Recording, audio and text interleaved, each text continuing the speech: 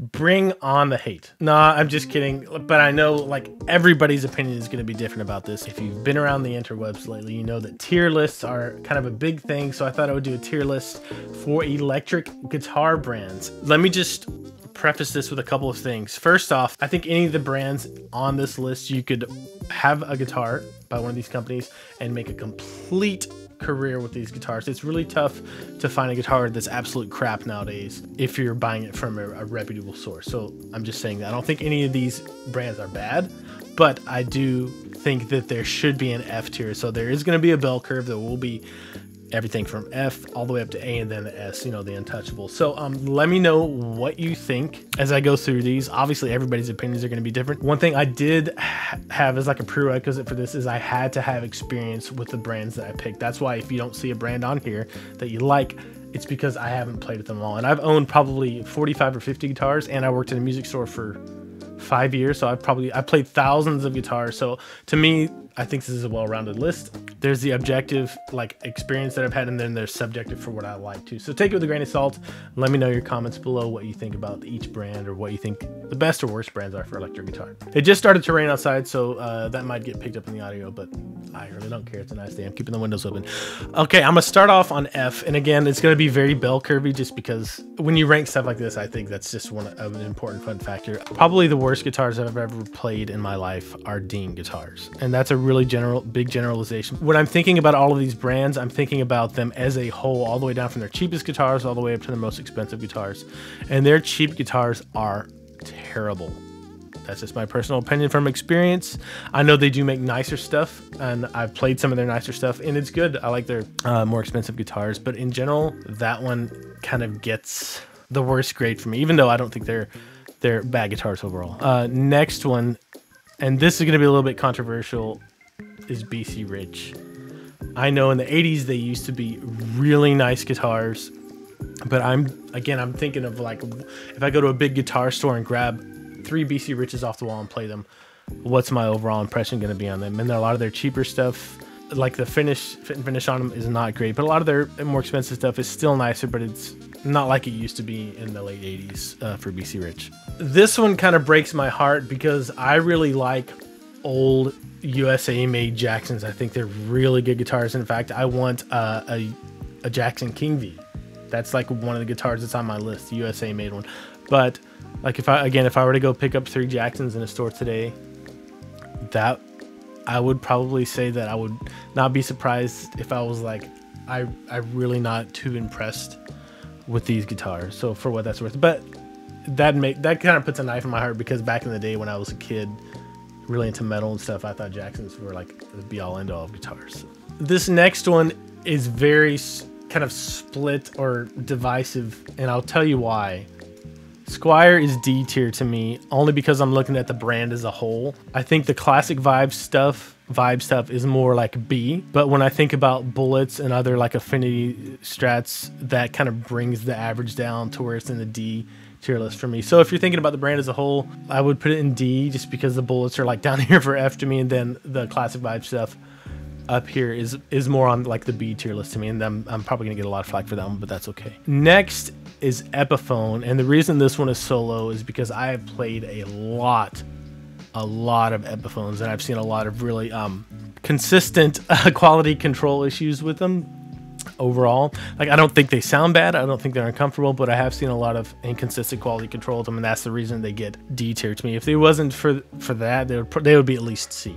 All right, next is Schecter, and I don't know, like their quality control is better than Epiphone. I think they make good guitars, but for some reason the vibe for me is just a little stale. I think their components are really good as far as that goes, but it's just like going out to like a mass food chain and having a hamburger versus you know, going out and sourcing all the stuff and making like a nice burger at home on your own. This is like the generic middle of the road good quality guitar, especially if you're into metal and humbucker type stuff. I think, not to say they don't make great single coil stuff too, but that's where that one sits for me. The next one is kind of in the same boat. Like, I could use the exact same description for ESP, and I did have a bad experience with the ESP. I bought actually 2 ESPs. I had to return them both to an online company, and it was one of the like $400 or $500 ones, Strat version, the electronics were not wired correctly. There was something really wrong with them, so I had to send it back.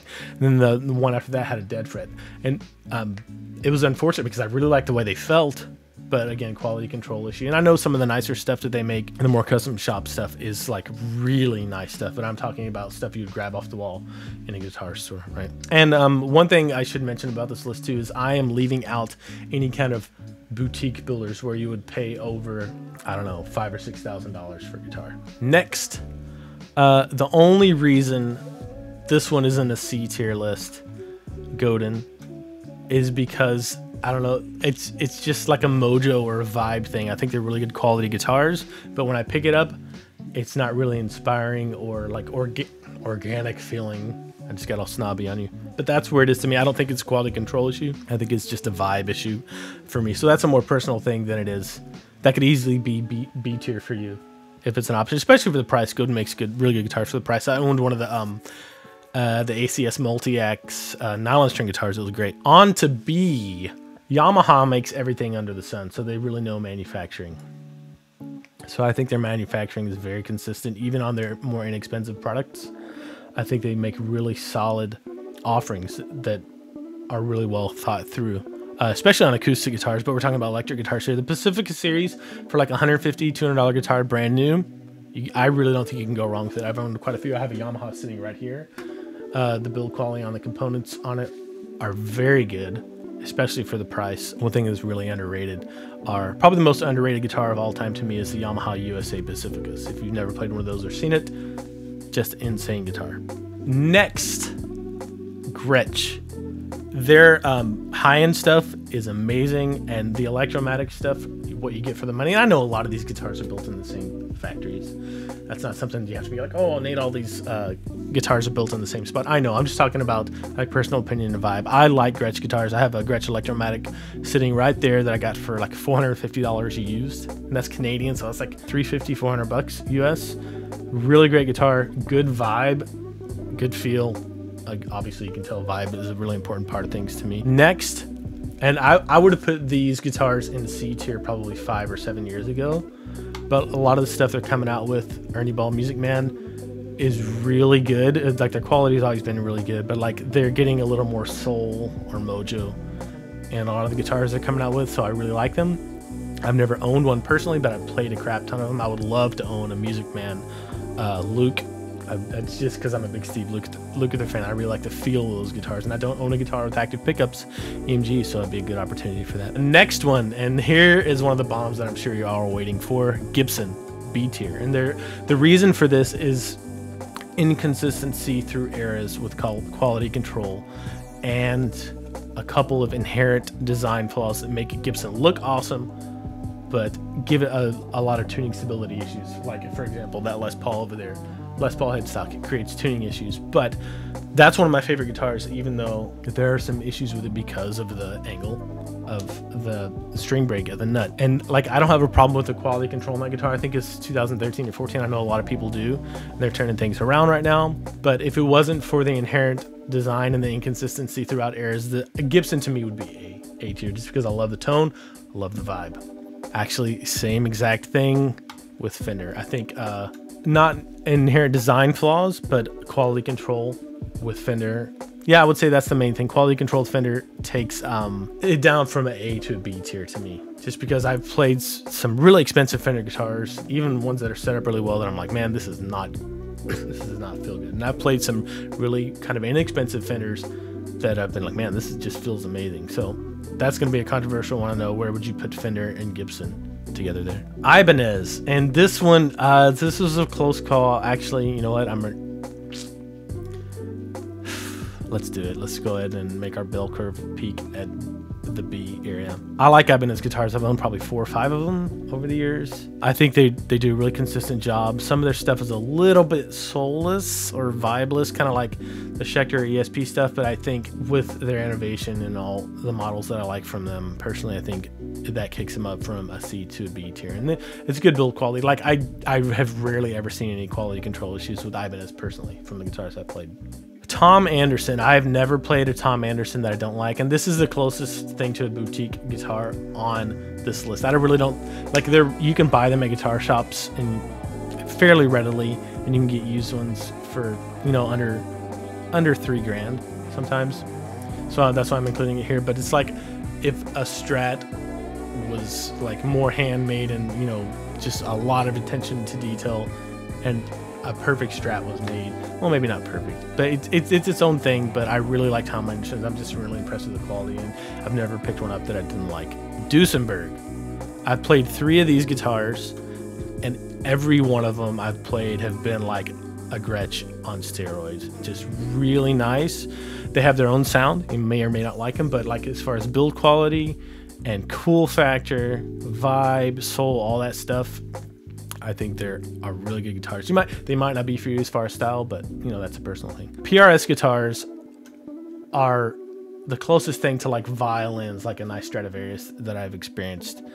I think they're really consistent overall. Yeah, I've played some that I didn't like just because of the vibe or the specs on the actual models, but I just spent $2,400 on a guitar, and that $2,400 went to a PRS. Like I didn't get any discounts on it or anything like that, but that's what I ended up choosing for something that wasn't boutique. Out of all these brands, the fit what I like best for whatever it's worth. I really like PRS guitars. I like their consistency and I like their design. Now, S tier, obviously, you know, Suhr guitars are gonna go here. And I kind of said this for Tom Anderson, but I really think this solidly for Suhr guitars. I think they took everything that Fender was doing and just took all the inconsistencies and really put a lot of attention into detail and made some guitars that every time I pick up a Suhr guitar, I'm like, that's how a guitar should play. That's how it should sound. They're getting to where they have more models that span a wider range of things. So they're getting a few more inexpensive models. I mean, not inexpensive relative to like $5 or $4 grand.